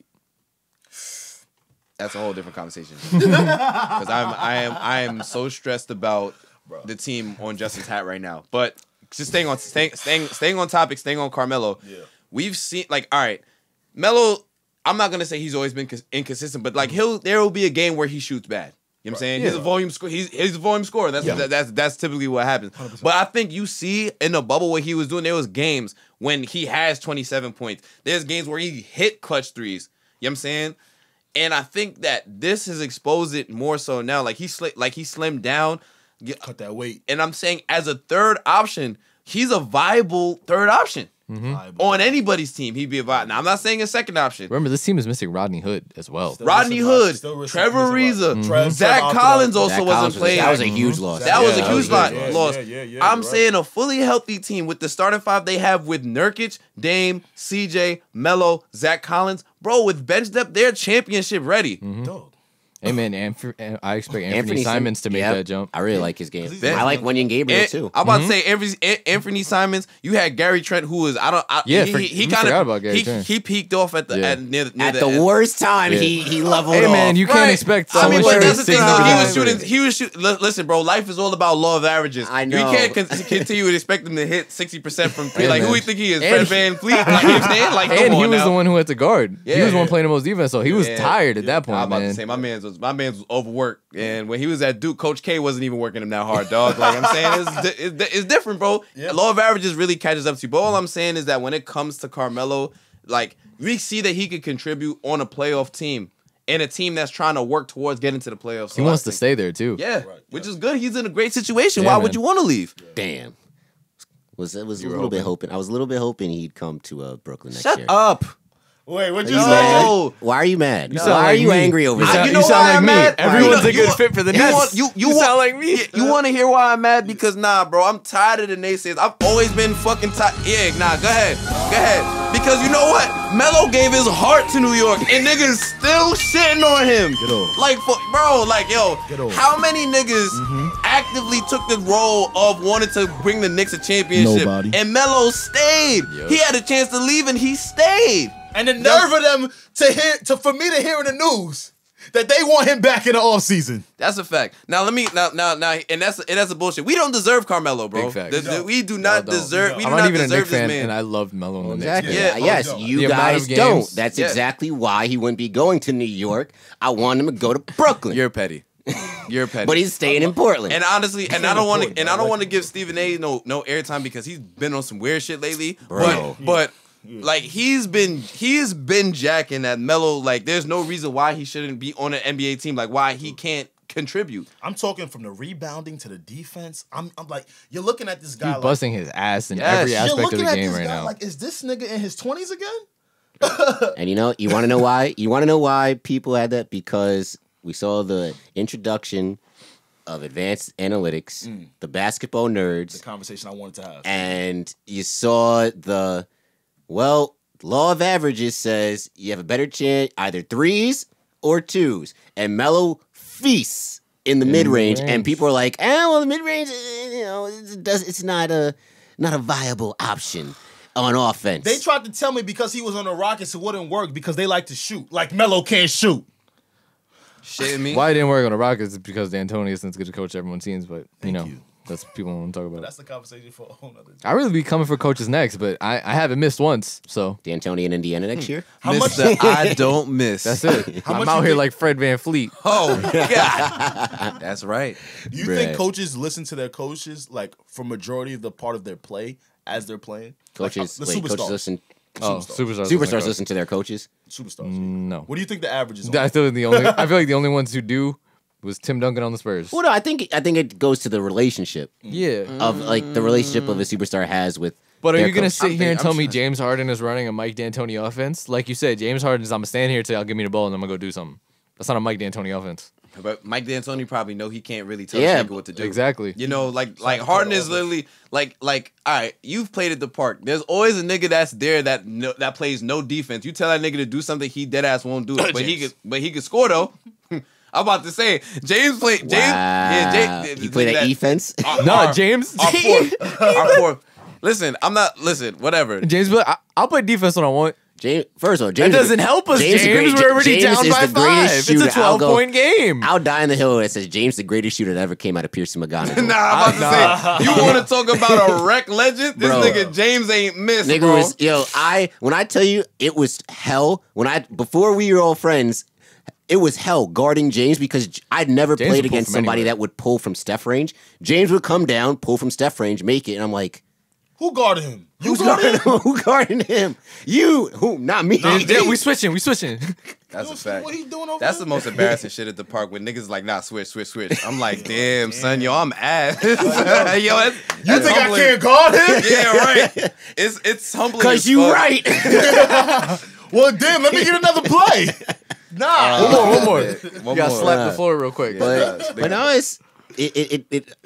seriously though, I don't think superstars listen to coach like that. Yeah. I think Steph listened to Kerr. Steve Kerr's not coaching. it just runs itself. Tell me about the offense Steve Kerr's running. It just runs itself. Chill, Tell me about the offense Steve Kerr's running. Go ahead, tell me. Explain to me the Steve Kerr offense, please. Please.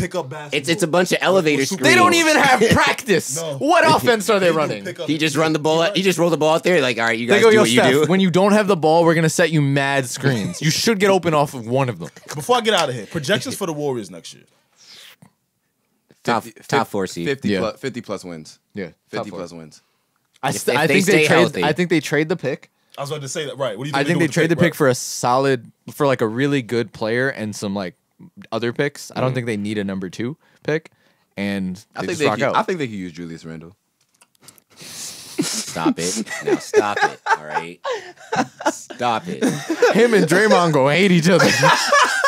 Bro, Julius Randle gonna take that first. man. He's gonna take that first ISO spin in the paint. He's on the next plane out of there. Listen, dogs. Like D'Lo. I promise you, I'm not one of those. That's Knicks exactly fans. what happened, just like I D'Lo. just be trolling.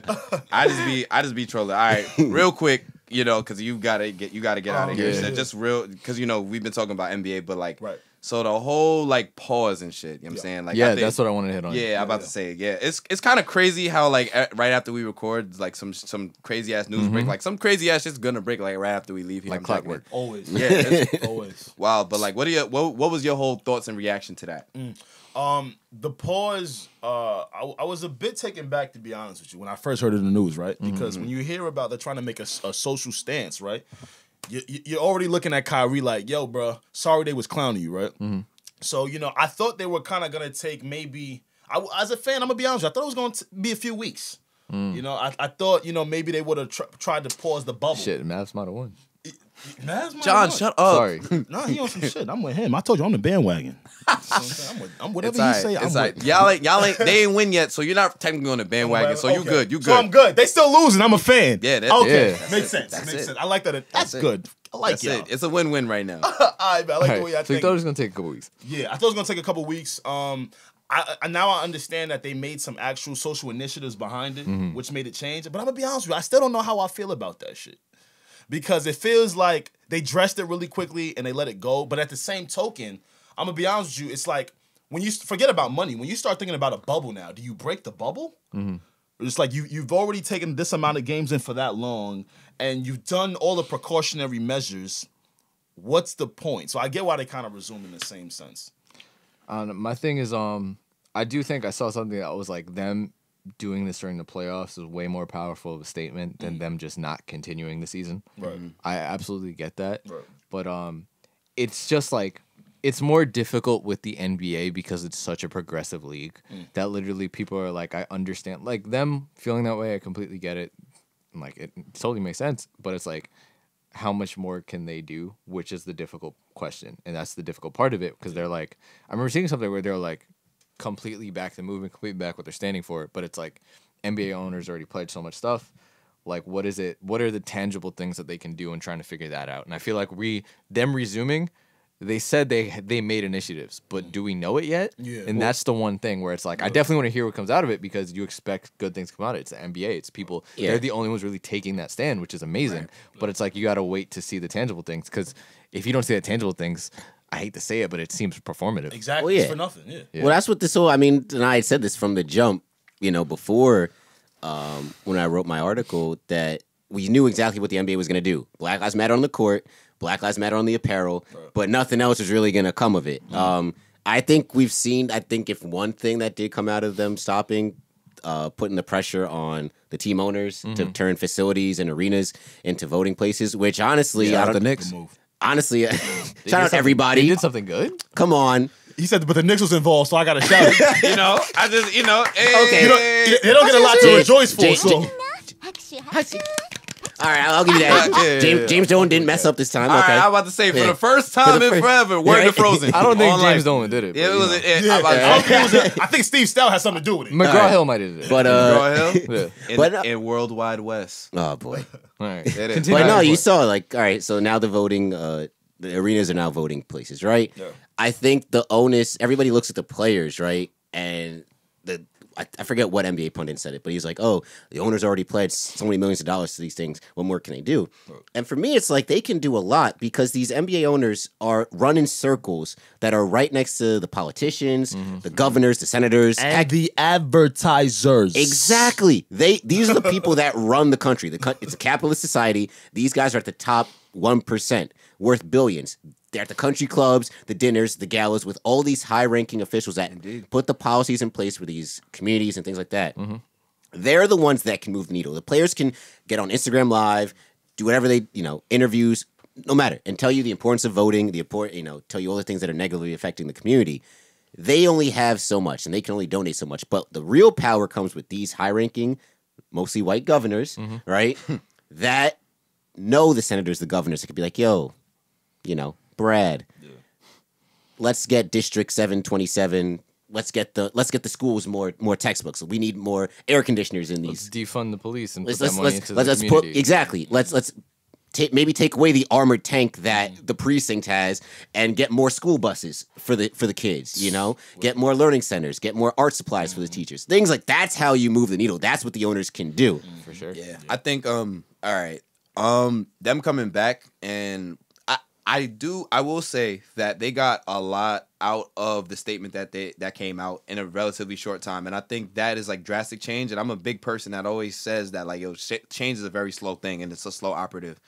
But I think it's bullshit that they came back. I'm gonna call it like how I call it. Like you spoke about it real quick about Kyrie and like basically what he was saying about like sitting out for social justice and like all of this thing. And it's like shout out Maya Moore like in the WNBA who also was saying like, oh, I'm sitting out because this and this. She's been doing it for years. And she's been on in her prime. And she's been on that way because she sees the bigger picture. I feel like that narrative isn't spoken about enough.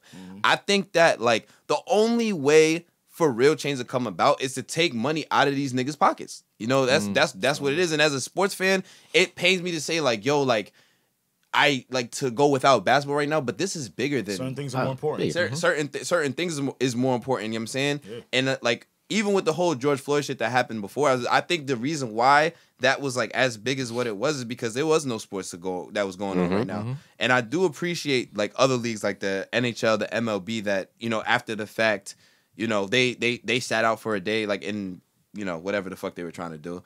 But I think the only way that they had the NBA had the perfect opportunity to be like, nah, this shit is a dub. And I think that would have been a much more like you can put that shit on Wikipedia. You know what I'm saying? Like 2020 NBA season, it ended because of social justice because of this. I think that's like when you look back on shit like that, just be like, damn, like, yo, they really was on some hero shit. And it's not just one person doing it, it's a whole lot of people doing it. But you need the collective, and I think that's what's the key. What's hurting it is, or what makes guys maybe shy away from doing it and just ending the season, because you have a lot of guys that aren't as well off as like a LeBron or Russell Westbrook, Kevin Durant, James Harden, who already have their money for generations, right? But the guys at the end of the bench, right? Like a Norman Powell or like a Chris Chiozza, guys that need these contracts and like that.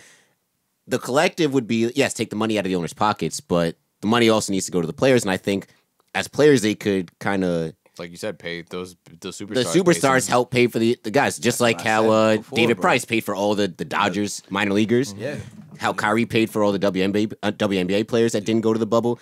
It needs to be unity on all fronts. All fronts for it, right. Like yes, the CBA restructuring could be scary down the road. We get to that when we get to that. Right. But as long as you're helping your brother out and making sure everybody's fed, then hey, screw the governors, screw the owners. At the end of the day, the players, the governors need the players more than the players need the owners, because at the end of the day, we could create our own shit and say fuck the NBA. Yeah. That's not gonna happen. Drew League shit. Right. Yeah. That's right. Yeah. Right. Exactly. And people would pay the fuck to watch that. Right. Come on. It's not gonna happen. But at the end of the day, it's like, yo, we gotta realize, like, yo, if they all was just like, nah, fuck this shit, and they all just left the bubble, like the NBA would have been asked out. They would be fucking panicking, like, shit, how can we help? How can we help? How can we do this? You can't put replacements in the NBA like you can in the NFL. Right. Yeah, but even so, it's still not gonna sell like that. Yeah. But you know what though, too? I feel like the players have to understand that it's bigger than basketball. Yeah. I feel gotta buy into it. You know what I'm saying, John? I think that's a big reason. I feel like, don't get me wrong, I feel like a majority of them are like halfway in, halfway out, because I'm a black individual and I've suffered, social injustices, etc. But when you really live it, you become Kyrie. When you become Kyrie, that is where your mindset relays. And you know what? Kyrie kind of strikes me as one of those individuals he's okay with life. He's content with life. And that's important to have as an individual. And most importantly, as a person that plays sports, because sports ends. Right? You hear Mike Tyson talk all the time. Oh man, I got that fight. I want that feeling back. Look, he's fighting again at 60. Yeah. I thought by now he would have had enough peace to understand, like, yo, there's certain things in life I have to own up with and understand that would make me a better person. I respect Kyrie for that, because as a person first, you understand the magnitude of what this really means. He said he'd give it all up, just like John Boyega. Said he'd give it all up. A lot of those NBA players can't say that. Yeah. And again, listen, who am I to say, because I've never been in their position, but once you really say, if you say it's important, you got to act like it's important. That's what I'm saying. It's like, I don't know. It's just, my whole thing is like them, like, here's the thing. If they were going to do this, and I mean, granted, they did get shit done. So I'm not here to take away from that. Right. But I feel like if they were going to sit out, they might as well, like, for me, it's all or nothing. Yeah. That's all I'm saying. So, No, I get that. And yeah, these guys got to realize that as important as they are, as big as they are, right? Yeah, they're still black before they're a basketball player. I mean, we saw it. Perfect example is Sterling Brown getting tased in a parking lot with like 6 cops around him in the state he plays basketball in. Come on. Like, what do you call, who was it that used to play on the Blazers? He just put out like an Instagram story that's, not Wes Matthews. Damn, I'm blanking on it right now. But he was a key contributor for them, wing player.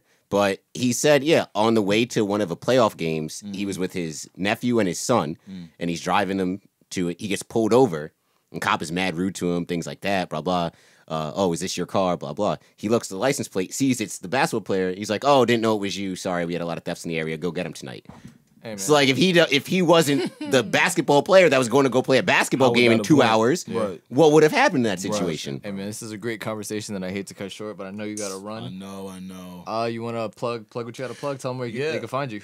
First and foremost, I want to thank y'all, man, before I even plug my shit. Hey, man, thank you for coming, man. Dude, come on, bro. John's been my day one. I've been wanting to do this. So thank y'all for allowing me in y'all space. Y'all can find me at Bull Till We Fall, Bull, T-I-L-L, We Fall.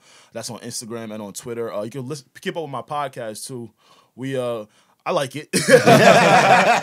you got to come tune in to see what we talk about, but I like it. That's at Need to Know Pod on Instagram and Twitter. Yeah, that's my handles. Hey, man, great to have you here. I mean, shit, we definitely going to do this again. Yeah, we have had some great conversations definitely, today, man. Definitely. All right. Thank y'all. So big thank you to Alex once again for showing up, hanging out with us, and we covered basketball. We had some great conversation. It was definitely a good time. It was fun. We had a lot of laughs. I like laughing. Yeah, it's always a good day when you laugh a little bit, cry a little bit. Cried? I mean, I don't know, baby. I'm sorry. All right. I just it's been a long journey. I had to have a warrior spirit. I feel you. You guys aren't getting No, I get it. No, it's from the music video. Yeah. All right, fine. I guess this wasn't. And I'm gonna look at you like Drewski. Not like Drewski. I'm baby. Nah, big facts and big thanks to Alex, man. This is very, very, very well versed in sports, y'all. I was fucking with it, man. Yeah, he's very passionate about basketball.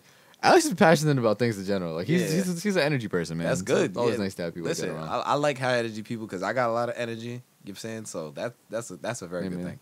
I honestly, look, I'm not going to instigate nothing, but I hope that at some point one of us comes with the take that causes us to get into a full argument with him here, because that'll be fun as shit. Arguing can be fun, you know. See, it's fun for the people that's not the involved. problem when they're. The problem is you have too many rational people on this podcast. Yeah. So sometimes it doesn't work. Sometimes you need a Keith to pull up and Facts. Oh, if we have Alex and Keith, it'll be They gotta sit they gotta sit on the outside of me and Justin. You know what I'm saying? Just in case shit get weird in here, man. Yeah, man. Yeah, I'm not gonna lie. I don't know if I can hold any of them back. I'm a small guy, especially not Keith. Yeah, right. Indeed. Anyway. We definitely had that good sports talk, a lot of basketball stuff, but really the only other sports news for us right now, at least, is just like, the fuck is good with the Yankees? Those damn carpetbaggers that playing in the Bronx.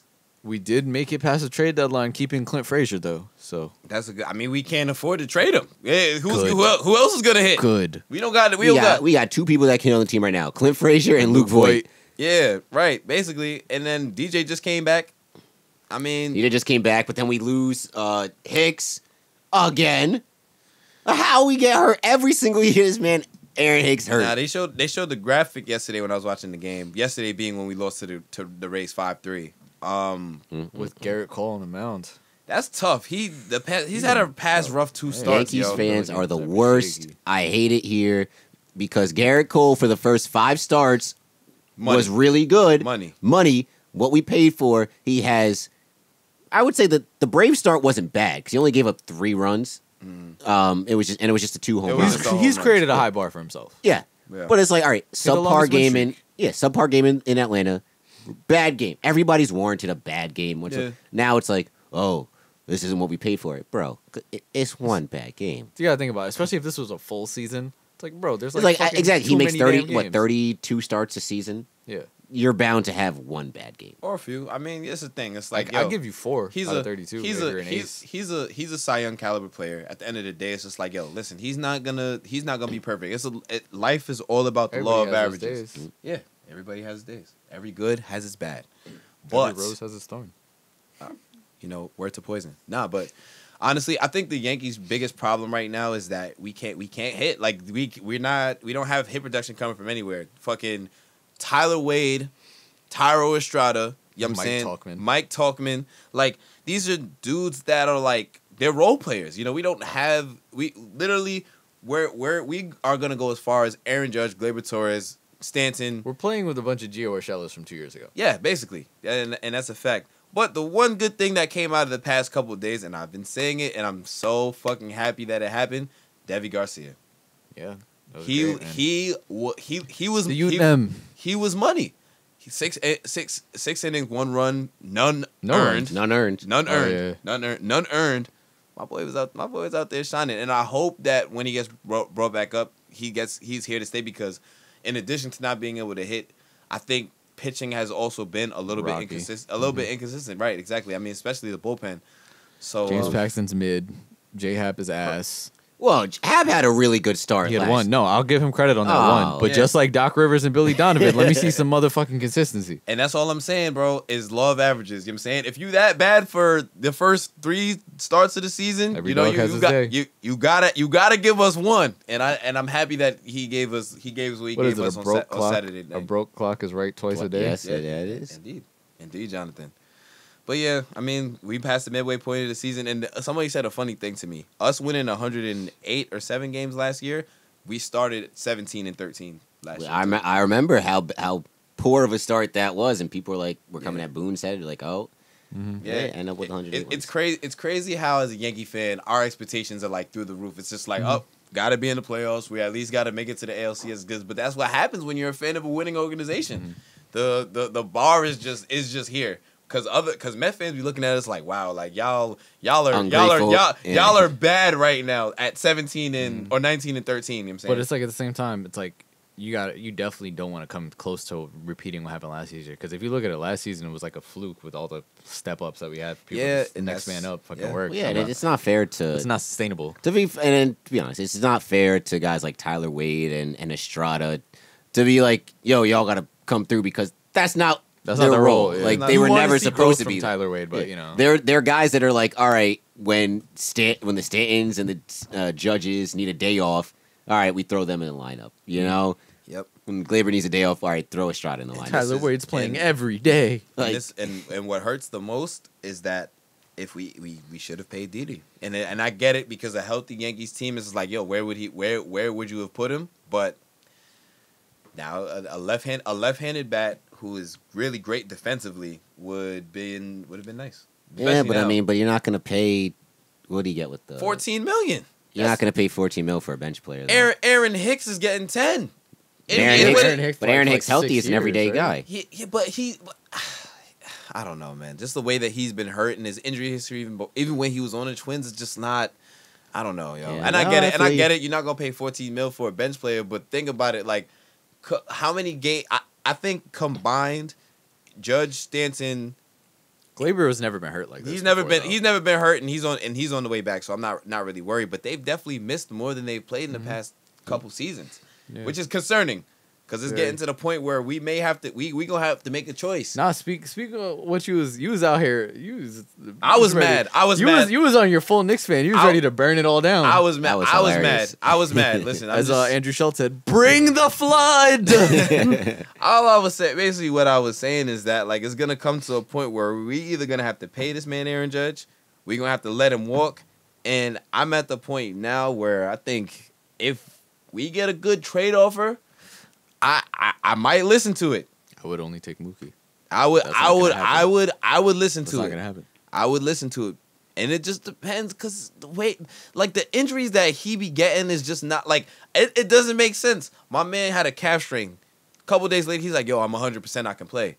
Plays one game, gets taken out in the 6th inning. Oh, he's going to be on the IL for double the time that he was. We're going to start his rehab over because we don't think we did it right the first time.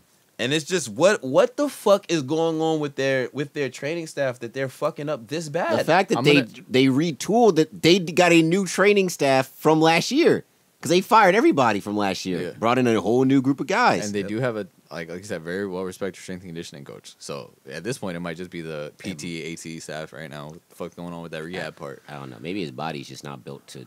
It could be. That might be. He might be Tracy McGrady to this shit. Because he gets basically the same, and if it's not the calf, it's the oblique, whatever. So well, the one thing we know that the cracked rib and all that shit, that was from a dive. You know what I mean? Oh yeah, like that's an accident. It's a freak. It's a freak injury. It's like you said, it's those strains and those leg stuff, especially for someone that big. That's what worries you a bit. Well, that's the thing. Like you an injury like that, like the ribs, but he generates so much power through that area of the body that it's like even when it heals, you're still putting, even when it's not hurting anymore, you're still putting, bones heal stronger though. But you're still putting that stress on it though, that added stress for somebody that's like 6'8". 7. Oh, geez, this is a big guy. Yeah, but I mean, Yankees will be okay. I don't think that the Mets were movers. Were they movers though? Oh, well, they made moves. They made just because you make a trade doesn't mean you're movers. They made 2. All right, who'd they get? They got Todd Frazier back. Oh, they got Tom's River. Todd Frazier. And some outfielders. They got some outfield, and then they got the biggest one they got is that they got the dude from Baltimore. They got a catcher too. Yeah, backup catcher from the Rangers. And so Todd Frazier, a backup catcher. This in a pitcher in a relief pitcher with a 4.05 ERA. He's a relief pitcher from the Orioles. I can't think of his name, but I mean, shit. They traded a reliever too. So just trading a live arm. So they out there just trading to trade. That might be. It's funny. One of the things that worried me coming into this deadline was obviously because of Mavs Twitter. Like I have a lot of like Rangers fans and stuff, and one of them, he was like a writer, and he was like, I wonder if because they were linked to Lance Lynn, like the Yankees were linked to Lance Lynn, and they were. He was like, "Yo, he's like, if they make this trade, because Lynn has more value before, like now than before. He's like, I want fucking. He's like, give me Devi and Clint Frazier for Lynn and Gallo, Joey Gallo, and I was like, I was sitting here and I was like, no, and he was like, I know Yankee fans are out here like that's way too high by asking price. He's like, but if I'm the Rangers, I hold all the chips, and he was like, plus I could sit here and be like, fuck it, I'm gonna go trade him to the Rays that have a really good farm system too. Dog, fuck that. I'm happy Cashman didn't trade it with anybody. Me too. Because it's always a Yankees tax, bro. Like we always gotta trade Matt. Like anytime, like they don't crabs in the barrel, bro. They tight because we win, so they don't want to make us, They don't want to just give us bullshit. Basically, you know what I'm saying. So yeah, I don't know. We would have had to pay way too much. I feel like unless we're getting like a Mike Trout level player, like I wouldn't want to give up Devi or Clint Frazier. You know what I'm saying? So yeah, and it's bad and doom and gloom as it is right now. The Yankees will still make the playoffs. Yeah, like 8 teams make the playoffs this year from the AL and the NL. Like right. It's almost. They'd have to literally lose every single game. Yeah, and I don't see that happening because August is going to be an easy schedule. We done playing the Rays after, thank fucking God. We done playing the Rays after this 3-game series. So September. What the fuck are we going to do in the playoffs? Well, I think that's when. All right, I think guys will be healthy then, and then now you get Garrett Cole. You got playoff Garrett Cole. You got playoff Tanaka. All right, love me some Tanaka. We'll see what Monty has because I think this will be his first real playoffs, right? Listen, that's the thing. At full strength, our pitching is really, really good. I will die on that hill. it's really what's gonna be the deciding factor is how we hit. My thing about really, really good is outside of Tanaka and Cole, we don't know what starting pitcher we're gonna get that day. We're decent. I think our bullpen's really good. Well, that's part of the pitch. I'm not saying starting pitching. I'm saying like in total. I think is the bullpen needs to get shirt up. Yeah, our starting pitching just it takes us so far back, which hurts. Well, because is Britton done for the season? No, he's not. He's coming back. Okay. He just threw. He's about to get cleared. He just threw a bullpen the other day. So Britton is coming back. Chapman need to get his shit together though. I will say that. I've been saying that for a while now. He loved walking the first nigga, and after that it's like you don't know what's about to happen. You know what I'm saying? He's one dude like we have to be able to he the way we pay him, we have to be able to rely on Chapman. Bro, I swear he don't be placing the ball. He just be throwing and praying. Mm-hmm. Be like, I'm gonna throw 104 and then just hopefully it hits the target. And it brings me to another point like when all right, a weird thing. Zach Britton hasn't played in I think 2 weeks. He's still top 5 in the league in saves. In 8 opportunities, 8 saves. So I think listen, I'm not saying Chapman shouldn't be the closer, but like if you see how Kevin Cash uses his relief pitchers, I think the Yankees to a degree gotta adopt that philosophy. Like I don't know, I think it's very controversial of me to say that they should do it by committee, but if Brandon is killing, you gotta I don't know. But I guess we'll see when they're both available and how he uses them. That's also the other side of sport, just dealing with personalities and shit like that. Because now you bump Chapman, like, you pay me this money, and then he's just like fuck it, like and not sabotage, but he's just out here like I don't want to be here anymore. Exactly, and it's like it's a balancing act. That's the problem when you paying niggas mad money, bro. And Chapman about his money not playing in a charity softball game. So. Hey man, listen, it is what it is. But yeah, hopefully we start winning again, and yeah, we gotta get healthy. That's the bottom line. Anything else on the Yankees? Nope. Hell no. I don't want to talk about these niggas. These niggas. They're playing today? Yes, they played the Rays tonight. I think. Is the Rays? I thought they finished. Nah. Oh wait, no, they just started that series, right? They just started the series. I don't know. I know we got Baltimore coming up though, right? Yeah, we got Baltimore this week. We got doubleheader on Friday. We got the Mets on again. Yeah, just one game. It's a makeup game. Oh, okay, makeup, and then yeah. Were we the only team that didn't have a protest game? Yeah, we didn't because we were off like all last week, and basically. Delays and shit. Yeah. Exactly. Hey man, by the time I'll hear this, that game would have happened. One Game 7 would have happened. The other one's gonna happen when this comes out. You know, Steinbrenner would have rolled over in his grave if he saw the Yankees protest again. Yeah, absolutely right, bro. Oh boy, he would have rolled over. Oh man, Mr. Steinbrenner. But all right, yeah, I guess that's it for baseball. All right, anything else, guys? In general, that's all she wrote. All right, cool. Again, big shout out to Alex for being here. Yeah, show love. Big facts. Check him out on all his socials. Check out the Need to Know Pod. Now we got a new podcast friend, which is always nice. We like having friends at the pod. Oh, of course. It's like adding. It's like JoJo's. We're just adding new stand users to the crew. Yeah. And all right. So who's who? I'm easily the grandfather. Yeah, for sure. Easily. Miles is Joe Turo. You think Miles is Joe? I was gonna say Miles is Avdol. I'll say I'm Avdol too. But Miles gets bitches. So I still think Miles is Avdol. I think Avdol is a better comparison. So who's John? John is John. I'm who? Yeah, you would. Yeah, you right? would be. Yeah, you would be him. That's how I'm feeling. Yeah. I'm still jacking Miles as Joe Turo. Yeah, I mean that would be my first protagonist. No, comparison. but the thing is, Miles likes the bitches. Joe Turo don't like the bitches. Oh nah, if I like the joints, then I'm definitely the new dude, the sword dude. But remember remember he was taking pictures of them. Yeah, but Miles isn't chivalrous like Oddvall though. Yeah, so I'll take you out on a nice dinner first. Yeah, that's getting cut. Yeah, it's getting cut. Yeah. So with that, follow us at Saratobi Sports everywhere, and make sure to check out the YouTube channel where we do have everything divvied up for you.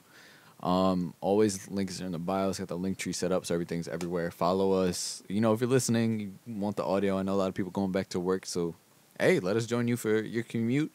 We are on every major podcast streaming platform, so wherever y'all listen, you can find us.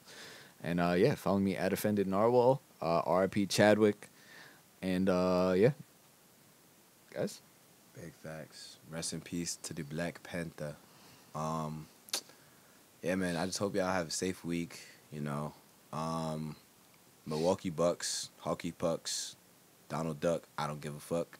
Heating for Black Lives Matter. Wow, it's gonna be hard to top that. Jesus. That was great. So always you can follow me on the tweeters, J_Thomas_24. As they said, R.I.P. Chadwick, R.I.P. Uncle Cliff Robinson, R.I.P. John Thompson. R.I.P. Big John Thompson with the towel. That's what I forgot. I was gonna bring the towel today, throw it over my shoulder, but I forgot. That's where Burton gets it from. But yeah, green moose, lava juice, something Large fries chocolate shake. Yeah, whatever they said. Justin was an average kid that no one understands. John and Miles and Matthew always giving him commands. Bad, JT.